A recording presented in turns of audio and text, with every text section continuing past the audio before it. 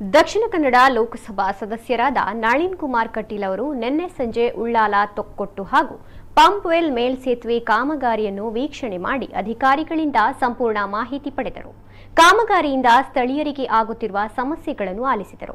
ಮೇಲ್ಸೇತುವೆಯ ಬದಿಯಲ್ಲಿ ಉಂಟಾಗಿರುವ ಚರಂಡಿ ಸಮಸ್ಯೆಯನ್ನು ಅತಿ ಶೀಘ್ರದಲ್ಲಿ ಬಗೆಹರಿಸುವಂತೆ ಹಾಗೂ ಸರ್ವಿಸ್ ರಸ್ತೆಯ ಸಮಸ್ಯೆಗಳನ್ನು ಕೂಡ ಬಗೆಹರಿಸಿ ಸಾರ್ವಜನಿಕರಿಗೆ ಯಾವುದೇ ತೊಂದರೆಯಾಗದಂತೆ ನೋಡಿಕೊಳ್ಳಬೇಕೆಂದು ಅಧಿಕಾರಿಗಳಿಗೆ ಆದೇಶಿಸಿದರು.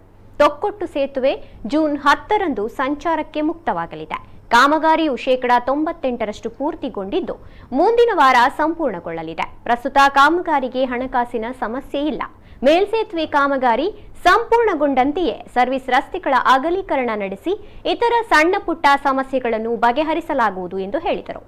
ಬಿಜೆಪಿ ರಾಜ್ಯ ಕಾರ್ಯಕಾರಿಣಿ ಸದಸ್ಯ ಕೆ ರವೀಂದ್ರ ಶೆಟ್ಟಿ ಉಳಿದೊಟ್ಟು, ಕ್ಷೇತ್ರಾಧ್ಯಕ್ಷ ಸಂತೋಷ್ ಕುಮಾರ್ ಬೋಳಿಯಾರು, ಜಿಲ್ಲಾ ಉಪಾಧ್ಯಕ್ಷ ಚಂದ್ರಹಾಸ್ ಉಳ್ಳಾಲ್, ಜಿಲ್ಲಾ ಕಾರ್ಯದರ್ಶಿ ಸತೀಶ್ ಕುಂಪಲ, ಹೆದ್ದಾರಿ ಪ್ರಾಧಿಕಾರ ಅಧಿಕಾರಿಗಳು ಈ ಸಂದರ್ಭದಲ್ಲಿ ಉಪಸ್ಥಿತರಿದ್ದರು.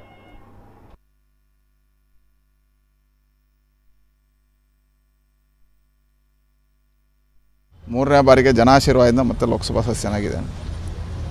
ಆಗ ನಮಗೆ ಕಂಪನಿಯವರು ಆ ಸಭೆಯಲ್ಲಿ ಮೇ ಕೊನೆಯವರೆಗೆ ಜೂನ್ ಫಸ್ಟ್ ವೀಕಲ್ಲಿ ಈ ಸೇತುವೆಯನ್ನು ಬಿಟ್ಟುಕೊಡ್ತೇವೆ, ತೊಕ್ಕೊಟ್ಟನ್ನು ಬಿಟ್ಟುಕೊಡ್ತೇವೆ ಅಂತ ಹೇಳಿದರು. ಒಂದಷ್ಟು ತಾಂತ್ರಿಕ ಆರ್ಥಿಕ ಸಮಸ್ಯೆಗಳು ಅವರಿಗೆ ಕಾಡಿದ್ರಿಂದ ಮತ್ತು ನಮ್ಮ ಫಾಲೋಅಪ್ ಚುನಾವಣೆ ನೀತಿ ಸಂಹಿತೆ ಕಾರಣಕ್ಕೋಸ್ಕರ ಆಗದೇ ಇರೋದ್ರಿಂದ ಸ್ವಲ್ಪ ನಿಧಾನ ಆಗಿದೆ. ಈಗ ತೊಕ್ಕೊಟ್ಟ ಸೇತುವೆಯನ್ನು ನೋಡ್ಕೊಂಡು ಬಂದೆವು. ಸುಮಾರು 98% ಕಾಮಗಾರಿಗಳು ಮುಗಿದಿದ್ದಾವೆ. ಜೂನ್ 10ನೇ ತಾರೀಕು ಆ ಕಾಮಗಾರಿಯನ್ನು ಲೋಕಾರ್ಪಣೆ ಮಾಡ್ತೇವೆ. ಜೂನ್ 10ನೇ ತಾರೀಕು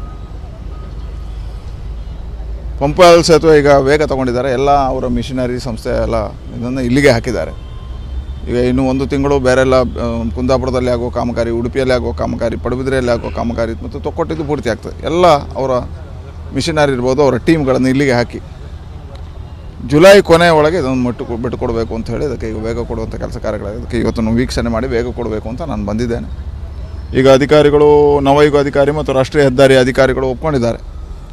ಜೂನ್ ಕೊನೆ ಯಾಕಂದರೆ ಅಂಡರ್ ಪಾಸ್ ಕಾಮಗಾರಿ ಇರೋದರಿಂದ 1 ತಿಂಗಳೊಳಗೆ ಅಂಡರ್ ಪಾಸ್ ಕಾಮಗಾರಿಯನ್ನು ಮುಗಿಸ್ತೇವೆ. ಸರ್ವಿಸ್ ರಸ್ತೆಯನ್ನು 1-2-3 ದಿವಸದಲ್ಲಿ ಫಿನಿಷ್ ಮಾಡ್ತೇವೆ. ಇದನ್ನು ಪೂರ್ತಿ ಈಗ ಅದಕ್ಕೆ ಹಂತವಾಗಿ ಕಾಮಗಾರಿ ಆಗಬೇಕಾದ ಕಾರಣ ಜೂನ್ ಜುಲೈ ಕೊನೆಯ ಒಳಗೆ ಇದನ್ನು ಪೂರ್ತಿ ಮಾಡ್ತೇವೆ. ವಾಹನ ಸೌಕರ್ಯಕ್ಕೆ ಅವಕಾಶ ಮಾಡಿಕೊಡ್ತೇವೆ ಅಂತ ಒಪ್ಕೊಂಡಿದ್ದಾರೆ.